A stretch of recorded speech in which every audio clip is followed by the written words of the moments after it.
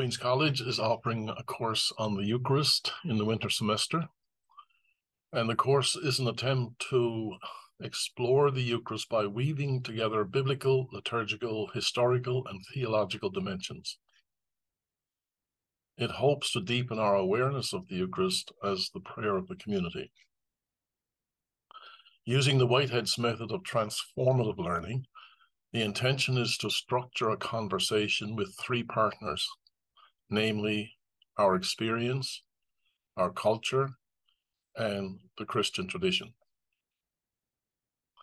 The first partner in the transformative learning is always our own personal experience, what we bring to the Eucharist, to be able to name it and explore it as deeply as possible. The second partner in the conversation is always culture, and culture is notoriously difficult to name, and it's also very difficult to get a handle on in our culture because we're living it and we're breathing it. And the final partner in the conversation is always the tradition, all 2,000 years of it, but especially the tradition that we're living today.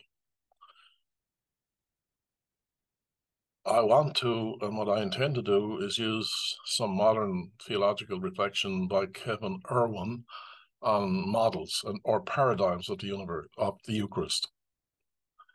And to deepen the Eucharist even more, I would like to use Frank Anderson's book on making the Eucharist matter in our communities and in our own lives and in our churches. He asks some very key questions. Can the Eucharist have meaning today for people? Can we participate in it even more fully, or is it just simply the prayer of the priest? And can we have a deeper experience of the Eucharist in our everyday lives? Finally, all the Eucharistic prayers in the modern era did not come down from heaven, but they have long histories that go back into the early church. For years, in the Roman ritual, there was one Eucharistic prayer. In the Book of Common Prayer, there was one as well. But now in the revised Roman ritual, we have over 20.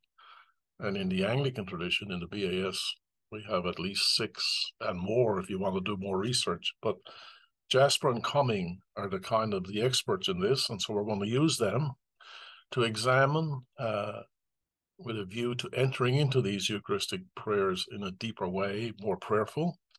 And also, from my point of view, I guess, the Eucharistic prayers are primary creed, even more primary than the Nicene Creed or the Apostles' Creed.